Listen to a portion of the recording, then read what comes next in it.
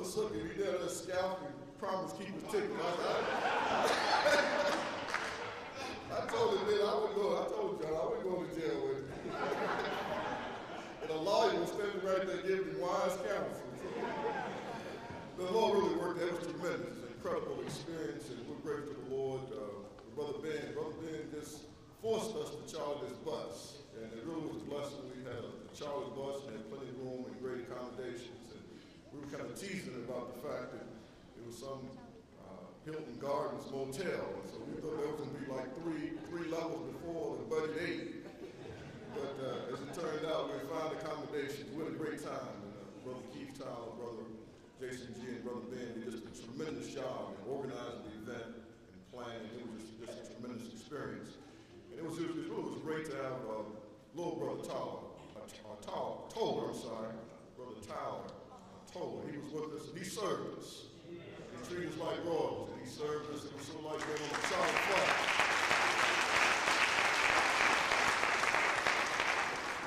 He served us pretzels and potato chips and Cheetos and peanuts. Everybody's cholesterol went up about 200 points. But it was just a wonderful, wonderful experience. And Brother Keith and I were sitting there the first night, and Brother Keith just commented, he said, we got some good men. All the men was in front of us, and we were sitting behind them. He was just kind of going down the row of all the men. And he said, how blessed we are as a great Bible church to have such good men, men of God who really want to grow in faith. And we thank God for that. Amen. Give the Lord a praise offering.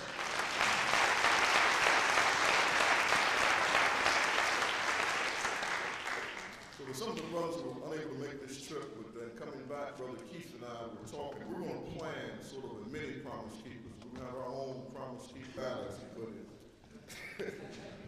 He really wasn't scouting tickets. He wanted to, though.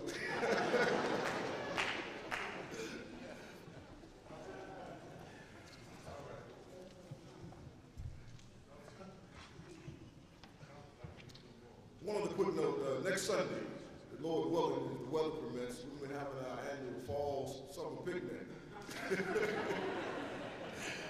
And so we're going to eat next Sunday somewhere.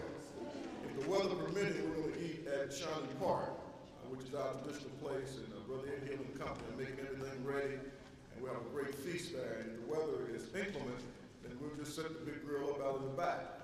And we'll roast chicken and hot dogs and hamburgers and whatever else they bring, and we'll just have a great time. So next Sunday, we do plan to have our annual summer fall feast, and so we hope that you'll plan to be with us, and we'll plan to go immediately following church. So if you want to bring a change of clothing here, you're welcome to do that. Men will leave early to make sure that everything is made ready, and everyone here you're invited to come. It's a great time that we get together and just have a great time of fellowship and food and a lot of frivolity. So you plan to be with us next week. If you have your Bibles handy, I want to invite your attention this morning to the 16th chapter of the Gospel of John.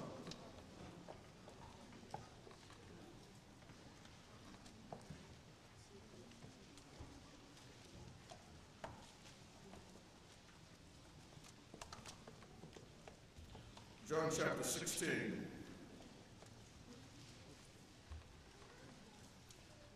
Now I'd like to call your attention to verse 5 of John 16. You would stand with me for the public reading of the word.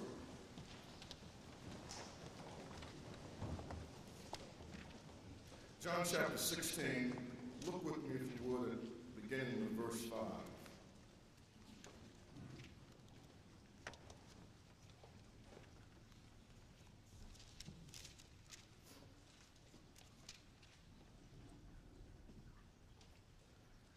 But now go my way to him that sent me, and none of you asked me, whither goest thou? But because I've said these things unto you, sorrow fill your heart. Nevertheless, I'll tell you the truth, it is expedient for you that I go away, for if I go not away, the Comforter will not come unto you. But if I depart, I will send him unto you. And when he is come, he will reprove the world of sin, and of righteousness, and of judgment. Of sin, because they believe not on me. Of righteousness, because I go to my Father, and you see me no more. Of judgment, because the prince of this world is judged. I have yet many things to say unto you, but you cannot bear them now. Howbeit, when he, the Spirit of truth, is come, he will guide you into all truth. For he shall not speak of himself, but whatsoever he shall hear, that shall he speak. And he will show you things to come. He shall glorify me, for he shall receive of mine, and shall show it unto you. All things the Father hath are mine. Therefore said I, that he shall take of mine, and shall show it unto you. May the Lord just bless me upon his word, and may be sanctified in our hearts. Let's bow for prayer. Father, we thank you for your word, because the entrance of your word gives light. Now we pray, Lord, that you would speak to us, that we might behold glorious, magnificent, and splendid truth from your law. You pray to your people's hearts, and prepare to receive with meekness your grafted words, they will save their souls. Pray to touch that person that's never come to faith in Christ. Maybe today their heart might be open, and they might hear the gospel of the grace of God, how that Christ died for their sins, according to the scriptures, was buried and raised from the dead on the third day, according to the scriptures, have ascended back to the right hand of God the Father, and how that God will forgive them and grant them peace and joy unspeakable if they will only yield and receive the Lord Jesus Christ. Speak, for your servants have ears to hear. In Jesus' name, amen. You may be seated. I want to speak this morning from the subject, and when he is come, or better yet, just simply, when he is come. Several weeks ago, we shared some thoughts from the subject of the Comforter, speaking to the person and the work of the Holy Spirit. And the ministry of the Holy Spirit in the church, corporate, and the believers individually, is greatly misunderstood in our society today. There's a lot of discussion about the Holy Spirit, a lot of talk about the Holy Spirit, but unfortunately, very often it is not grounded in what the Bible has to say, what the Bible teaches. And so we can go off in many directions, and we can go down many wrong paths if we are misguided or we're led by our own thoughts, ideas, or our own imaginations about what the ministry of the Holy Spirit is all about. But the Lord Jesus Christ himself had something to say about the ministry of the Holy Spirit. And we saw in our last time we looked at this subject in John chapter 4, that very familiar passage of scripture that deals with the conversation that Jesus had with the immoral woman at the well there in Samaria. And Jesus said to her that he could give her a living water that would spring up inside of her unto eternal life. And then in John chapter 7, verse 38, the Lord Jesus Christ says that, just look at that verse in John 7:38, because I think it sheds a lot of light and sets a context and a foundation for our thoughts this morning. In John chapter 7, verses 37 actually through 39, it says, "Now on the last day of the great feast, Jesus cried out, saying, If any man is thirsty, let him come to me and drink. And he who believes in me, as the scripture said, from his innermost being shall flow rivers of living water. But this he spoke of the Spirit, whom those who believed in him were to receive, for the Spirit was not yet given, because Jesus was not yet glorified." So Jesus speaks here in John 7 that those who would believe in him, he says, that from their innermost parts would flow rivers of living water. And then John gives a commentary by saying, this he spoke of the Holy Spirit, who was not yet given, because Jesus had not yet been glorified. And so what John was saying, that the ministry of the Holy Spirit to indwell or live inside of the believers had not yet begun, because the Holy Spirit would not come until after Jesus was glorified. And the glorification of Jesus was his death, burial, resurrection, and his ascension back to God the Father. And after ascending back to God the Father, Jesus promised his disciples that he would send them a comforter. Now look at John chapter 14, just by way of review for those who were not with us the last time we looked at this topic. In John chapter 14, that beloved chapter of the scripture that's often quoted by ministers like myself at funerals because it brings words of comfort to people who are lonely or people who are grieving, who are going through difficulty. Jesus has told the disciples he was going to go away. But he told them, let not their heart be troubled. If they believe in God, believe also in him, because in his Father's house were many mansions. If it were not so, he would have told them he was going to prepare a place for them, and if he went away, he was going to come back and receive them unto himself, that where he was, there they would be also. And then in John chapter 14, verse 16, Jesus says, and I will pray, the King James says, I will ask of the Father, and he will give you another comforter, that he may be with you forever. So in John 14:16, we have from Jesus himself the promise of the Holy Spirit. And Jesus describes the Holy Spirit as another comforter. In the Greek New Testament, the word that is used there for another, and the word comforter, the word for another, it means one just like me. Another one of the same kind, just like myself. And the word there for comforter, it speaks of a helper, an advocate, one who calls alongside to help. So he promises, I will give you another one just like me, an allos parakletos, one that's just like me, of the same essence that I have. And so we believe this here in making that statement, Jesus himself infers that there is a Trinity. In that one verse, he speaks of three different persons. He speaks of himself praying. He speaks of the Father, the one he's going to pray to. And he spoke of the Holy Spirit, the one he's going to pray to the Father would send. So there in that one verse, you have Jesus referencing God the Father, God the Son, and God the Holy Spirit. Not three gods, as the enemies of Christianity would try to suggest, but one God. One God, eternally self-existing in three persons. And so we struggle with that in our human minds. How can a God exist in three persons? The Bible does not try to explain it. It merely teaches it as axiomatic truth. It is the truth that God exists as the Father, Son, and the Holy Spirit. One God eternally existing in three distinct persons.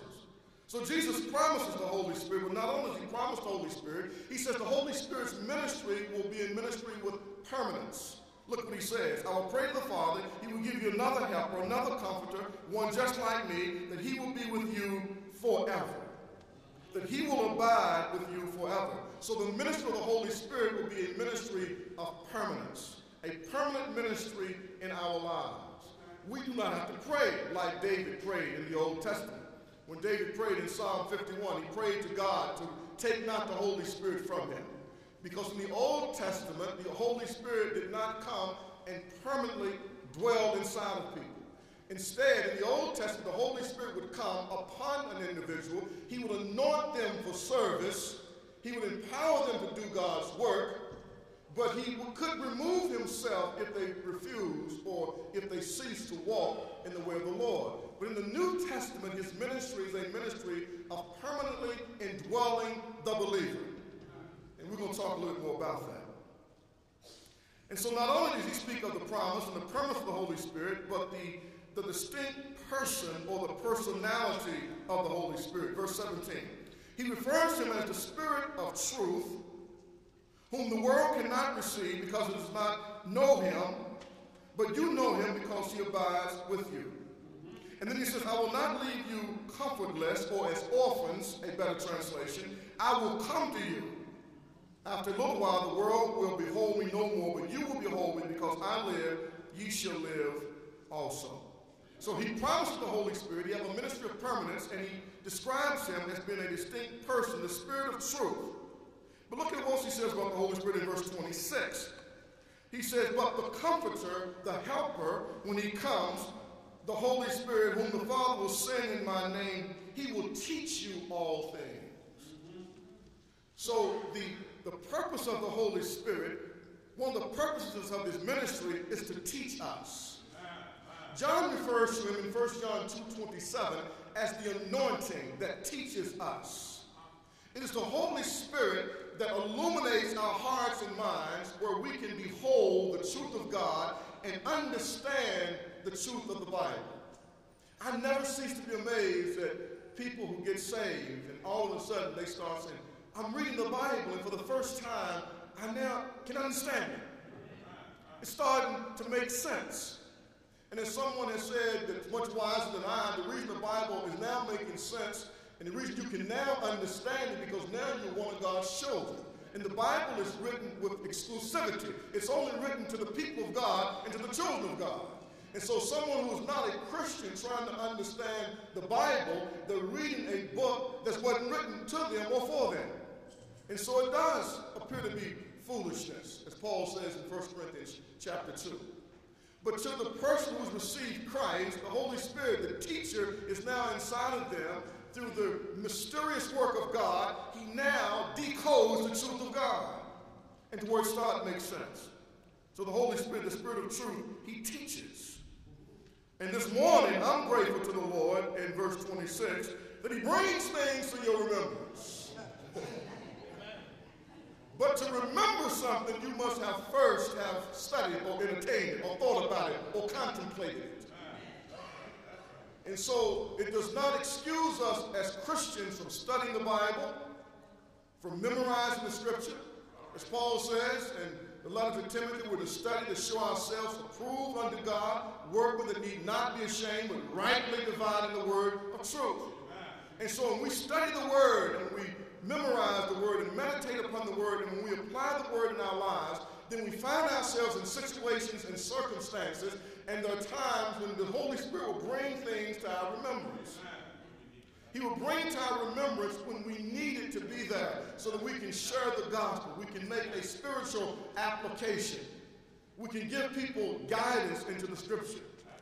So his purpose is to teach us and to bring things to our remembrance. Look at what else Jesus says about the Holy Spirit. Look at chapter 15. In chapter 15, verse 26, he says, when the Helper comes, whom I will send to you from the Father, that is the Spirit of truth, who proceeds from the Father, he will bear witness of me. He will testify of me. So another ministry of the Holy Spirit is to testify or to bear witness about the Lord Jesus Christ. So when we see what Jesus has to say about the ministry of the Holy Spirit, the Spirit of truth, he teaches, he brings things to our remembrance, and he testifies of the Lord Jesus. That's his ministry. Because it's through the name of Jesus Christ that people are saved. And so don't misunderstand what I'm saying here. That when there is an overemphasis upon the Holy Spirit, an overemphasis upon the sensational and the theatrical, and where it obscures the Lord Jesus Christ as the only hope of salvation, then there's imbalance in the spiritual proclamation. Are you following? That when we are ministering in the power of the Holy Spirit, when we are discharging the truth in the power of the Holy Spirit, then the emphasis is upon the Lord Jesus Christ. Because the Holy Spirit wants to talk about Jesus. Because he understands that neither is there salvation in any other, because there's no other name under heaven given among men whereby we must be saved. The Holy Spirit understands that. He understands there's but one God, and there's only one mediator between God and man, and that is the man, Christ Jesus. The Holy Spirit understands that.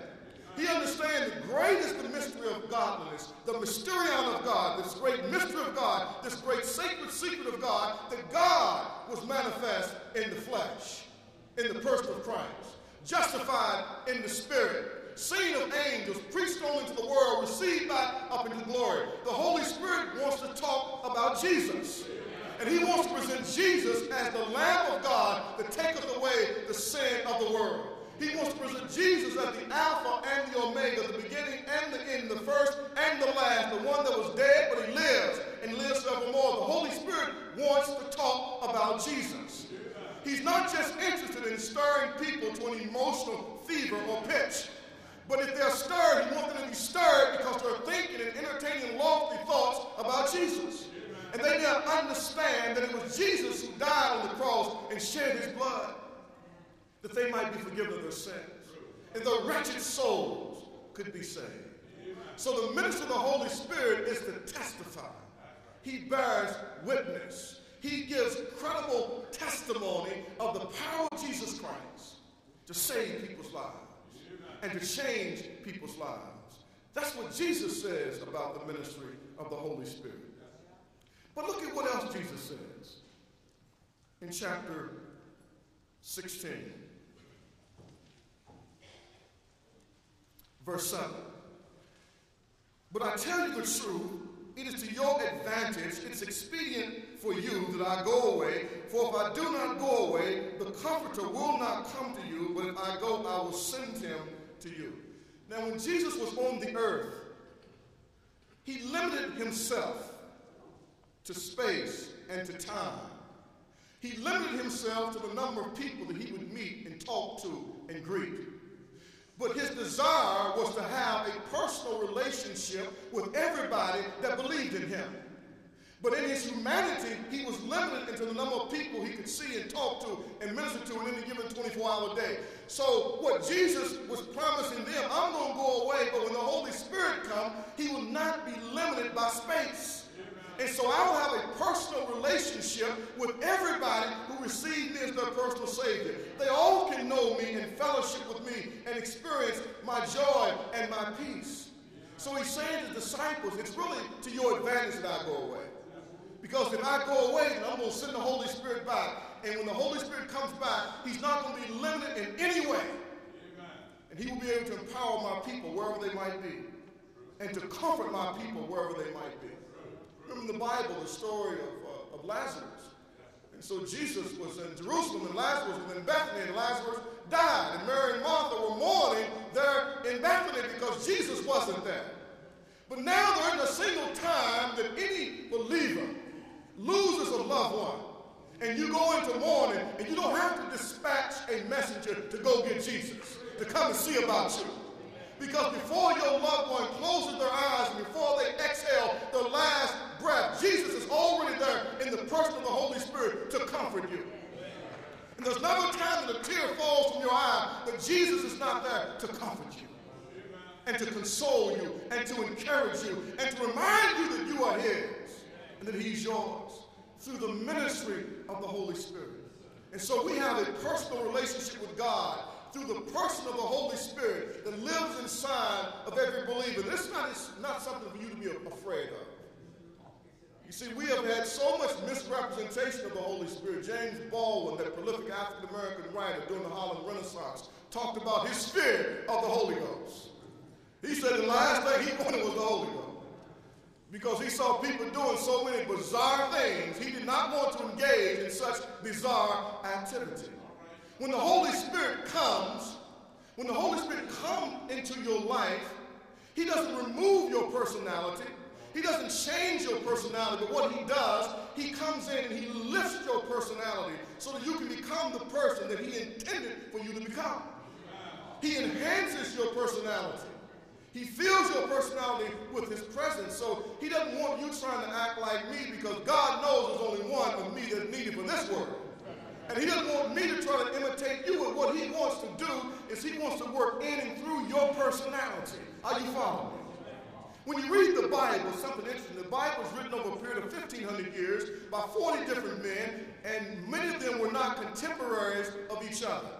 But when you read the writings of Paul, you can tell he's an educated person, a scholar, a Pharisee, a member of the Sanhedrin, because he understands Judaism and the law in the Old Testament. When you read the writings of Luke and the Acts, you can tell that Luke was a meticulous person. Luke's got to give you some details. Why? Because Luke was a physician. He had a medical mind. And so Luke's mind was trained to give details. You read the writing of James and Peter, they were not formally educated in the Judaistic schools of learning, but they knew God, and they talk about Jesus, but their words are not the weighty words of Paul, yet they're all talking about the same God and the same Christ. And their words do not contradict, but they complement each other because God, the Holy Spirit, was moving on all the biblical writers, working through their personality, through their vocabulary, and through their experience to bring his word. So what are you saying, preacher? When he comes, the Holy Spirit, when he comes to take up residence inside of you, He wants to take you, the unique individual that he created, and he wants to fill your life the way a wind fills a sail. And he now wants to bear you along, working through your personality, your experiences, and your framework to show that God has now taken up residence inside of you. And so if you're loud before you come to Christ, the Lord is not expecting you to become unloud. Just be sanctified and loud. Don't just be loud. If you got a sense of humor before you come to Christ, the Lord does not expect you to become a stoic, a killjoy. Just have a sense of humor that is sanctified by the Holy Spirit, and it builds and edifies and lifts people up, because God must have a sense of humor. He must have a sense of humor to create us the way he created us, and to put up with us the way he put up with us. Sometimes I have to laugh at me, because I know God be laughing. And I said, Lord, I'm just going to join in with you, because I know you just up there just cracking up, laughing at me. And sometimes we take ourselves too seriously. We get too hung up. And we just need to allow the Lord to fill our lives. And Lord, you know me. You know my hang-ups. You know my dysfunction. You know all these crazy thoughts I have sometimes, and the idiosyncrasies that I have, and sometimes the attitudes I might. You know all about that, but you love me anyhow. And you're salvaging something out of this ragtag life because you've chosen to come and live inside of me. And so when you understand that as a believer, as I shared with you before, then you stop apologizing for being who you are. You stop apologizing for being who you are. I am who I am and what I am, and I become who I am and what I am by the grace of God. And that has pleased God to leave me here, so I'm not going to apologize to the world, and neither should you.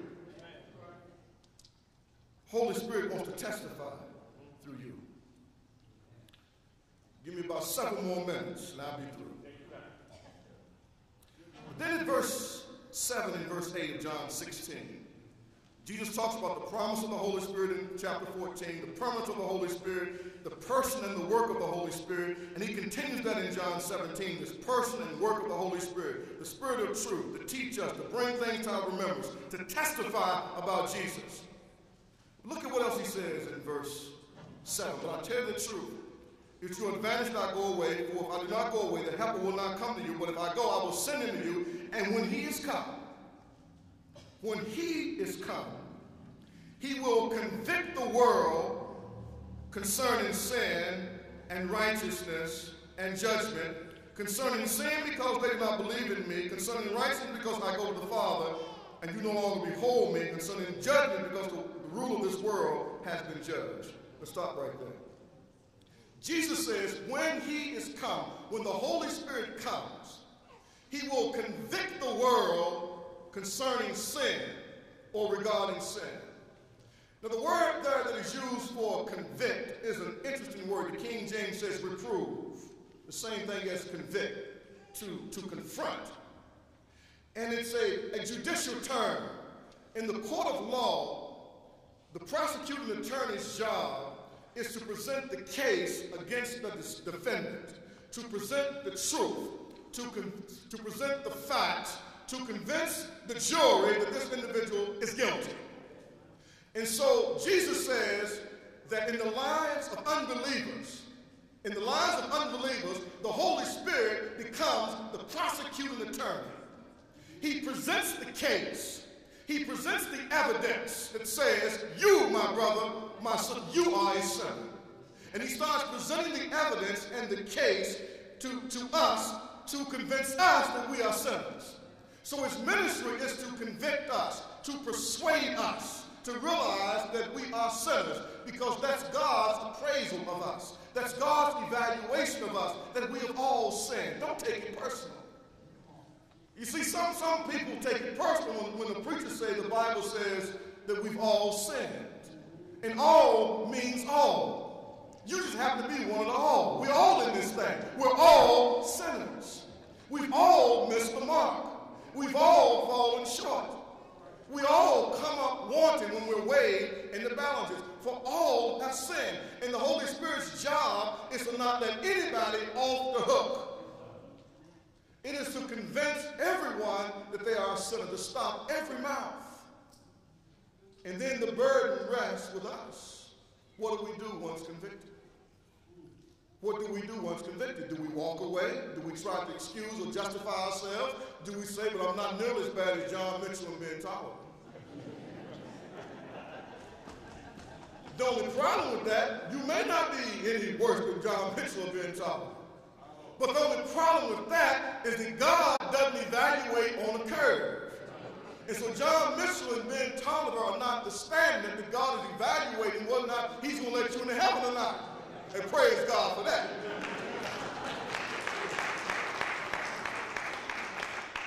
Or Matthew J. Watts. The standard is Jesus.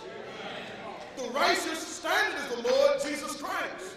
And unless your righteousness exceeds that of John Mitchell, Ben Tolliver, and Glenn Walker, and yet your righteousness is that of Jesus, then God cannot and will not let you into heaven. And the only way we can get the righteousness of the Lord Jesus Christ is that we receive him as our personal Savior. And when we receive him, then God says, well, now I see them through the righteousness of Christ. I have deposited Christ's righteousness to their account, so now their account now has adequate funds that I can let them in. But the problem is that before we come to Christ, we're already overdrawn. As a matter of fact, before you even born, you're overdrawn because you're born in sin, shaped in iniquity. We already have a deficient funds.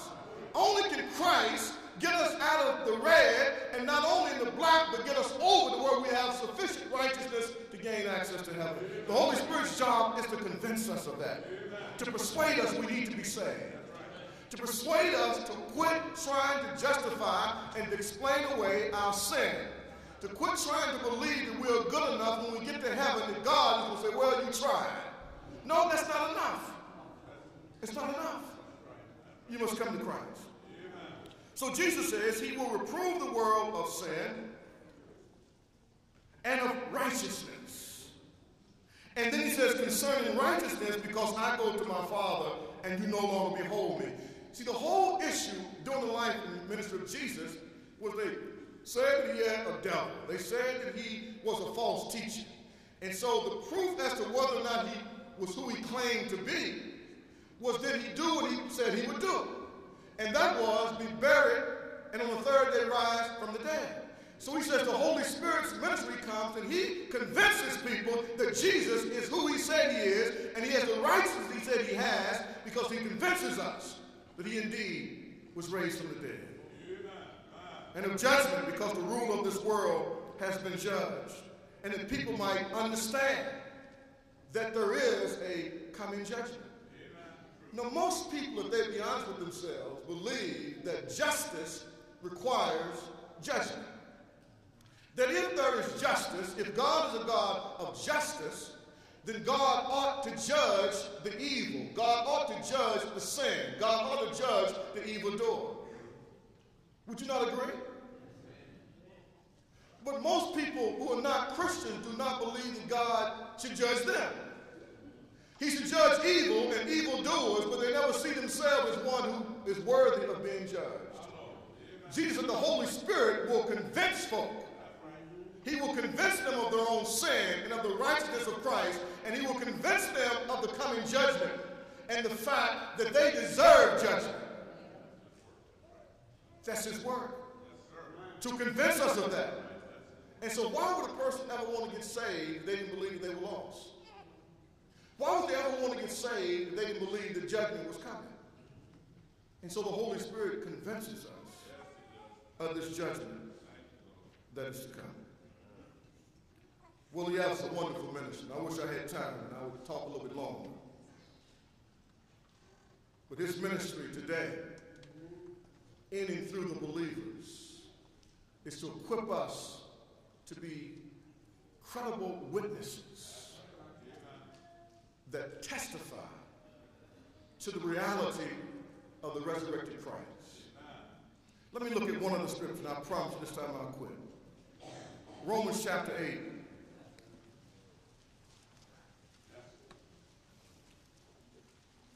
In Romans chapter 8, the Apostle Paul is talking about the fact that we're justified by our faith in the Lord Jesus.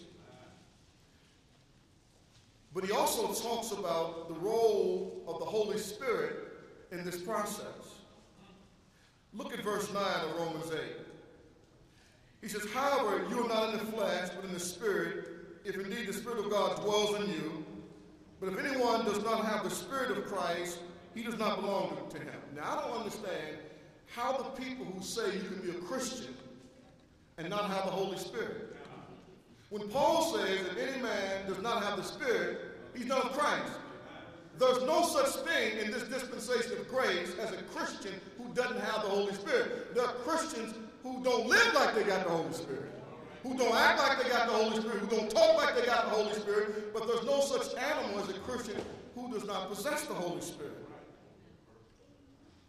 He says, but if the Spirit of him, verse 11, who raised Jesus from the dead dwells in you, he who raised Christ, Jesus from the dead, will also give life to your mortal bodies through his Spirit who indwells you. So the Spirit of God gives life to us to live the Christian life.